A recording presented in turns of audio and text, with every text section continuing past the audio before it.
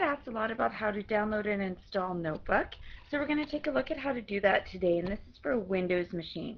So I'm going to go to the internet, and I'm going to go to smarttech.com, that's smarttech.com, and I'm going to click on this gray bar here in the middle that says support. So when I click on that, I see the options for software downloads. So I'm going to click on that. The first thing you're going to see is Notebook.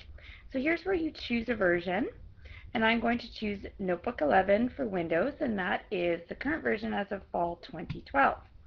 So it'll be the version for 2012-2013 school year.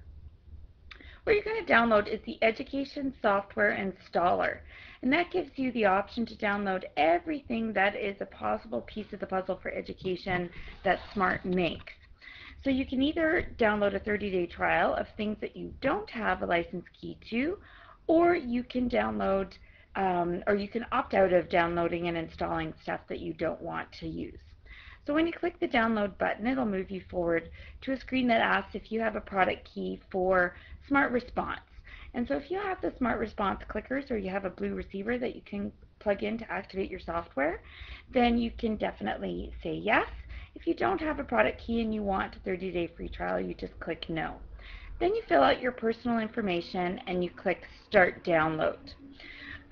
Traditionally, depending on your internet browser or if you've changed any settings, the download will go into your Downloads folder on your computer.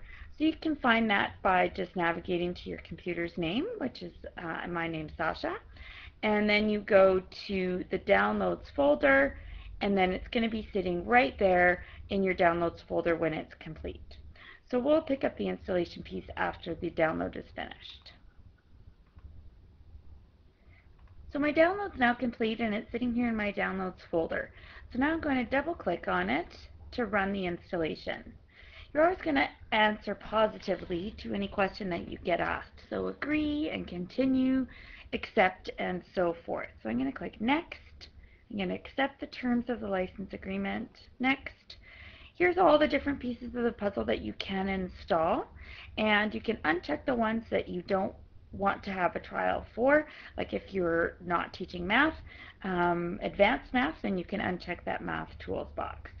Here's where you can select some language packs to have some additional possibilities to work with your students.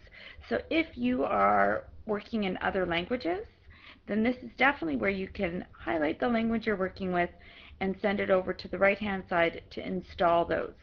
Also, when you get prompted to install the full gallery, you can make sure you check all of those off.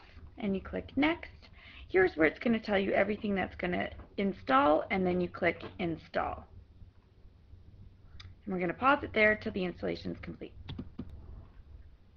So now I see that my installation is complete, and I hit the Finish button there. It says to activate your products right away, so it'll do a check for your product keys.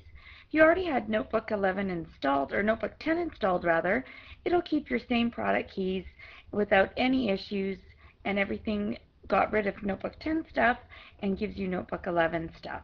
And then it put a Notebook 11 icon on my desktop here, and it'll launch right away. So that's how you download and install Notebook on a Windows machine.